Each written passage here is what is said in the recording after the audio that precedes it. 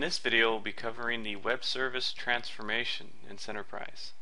The web service transformation is a dataset transformation, which means that you cannot map around it. You must map entirely through the transformation in order for the record mapping to be valid.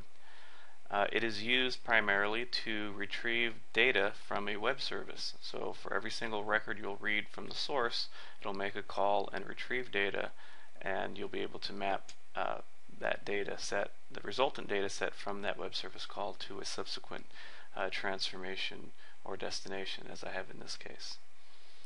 You'll notice that the layout consists of an input with ports here on the left and the output with ports on the right. So of course the input is for mapping in, and typically what you'll have in the input are the parameters for the web service call. The output represents the return value being returned from the web service. It's also important to note that this call is being made for every single record in the source. So for example, if I preview my data here, you can see that I have 3 records with just a small amount of data, an order ID and some status. I'm going to map that into the parameters for the web service. But keep in mind that since I have 3 records, I'll be making this call 3 times. So if I preview the data here, you can see that this results in 3 distinct return values from those 3 calls, and each of those calls has a data set inside of it. So from my original 3 records from my delimited source file, you can see where this ends up being quite a few records on the destination. So to use this web service transformation, I'll just start from scratch here and create a new data flow, paste it on here, and I'm just going to remove the web service transformation. Go to the toolbox, and under the transformation section, look for the web service transformation, not the web service lookup, and drag and drop onto the diagram. This will give you a blank data flow action. You'll have to configure it. So the first thing you can do is right click and select properties, or double click to bring open the action editor dialog.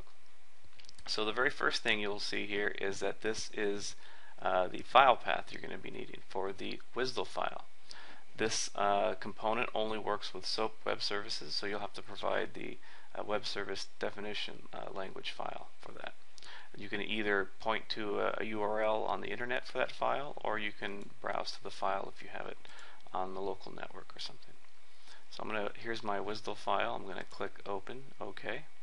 And then you'll have to pick the service call type. This is basically choosing the web service out of the WSDL. The WSDL may have multiple web services. Pick the one that has the operation or the method you want, and then pick the method from that web service.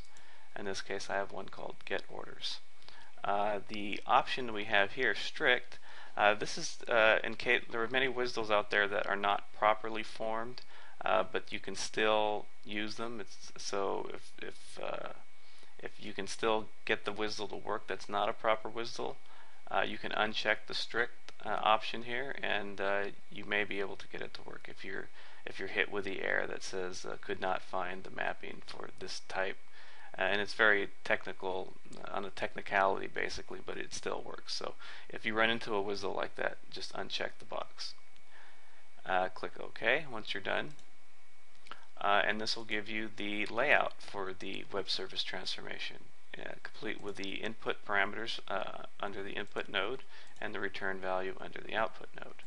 So then all that's left to do now is map from our source to the input of the web service call. In this case, you're just basically setting the parameters for that call, and then map the return value output to the subsequent transformations and destinations. And that's pretty much it. That's how you use the web service transformation component in Centerprise. Thank you.